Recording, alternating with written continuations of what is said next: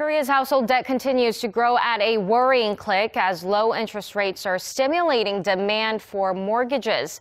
Recognizing the ballooning growth is unsustainable, the Korean government has made tackling the problem one of its top priorities. Jung-soo reports. The Bank of Korea announced on Thursday that the nation's household debt surpassed $1.1 trillion during the third quarter, the highest on record since the agency started compiling data in the fourth quarter of 2002. The country's household debt, which includes credit card spending, hovered around the $800 billion mark during the third quarter of 2013, and then reached the $1 trillion mark during the third and fourth quarters of 2015. The statistic for Q3 of 2016 is 11.2% higher than from the same period last year. The central bank has attributed the growth with the so-called balloon effect, in which consumers use non-bank financial institutions. The institutions lend at higher rates, which ultimately cause household debt levels to balloon.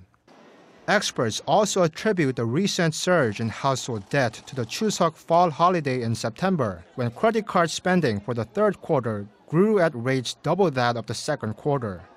They also say that while increasing household debt is a correlative phenomenon of a growing national economy, a debt that grows too fast could lead to an overall decrease in spending in the years to come.